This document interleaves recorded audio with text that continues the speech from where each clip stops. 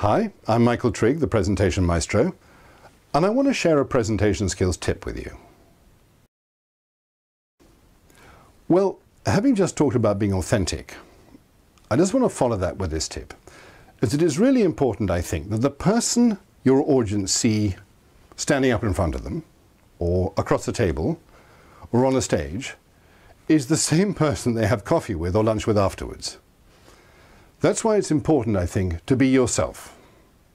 Not the manic depressive side of yourself, but the upbeat, enthusiastic part of yourself. And I know this sounds very obvious, but I know of a very famous broadcaster who's on one of our major radio programs here, and he's highly respected. And I happen to know someone who was on a panel with him once. And apparently in the green room, before this presentation he was going to give, he was psyching himself up hugely and then came up and went wham on stage, which, fantastic. But when people met him for afterwards to get him to sign their copy of the book or have a cup of coffee with him, there was a complete mismatch between the two.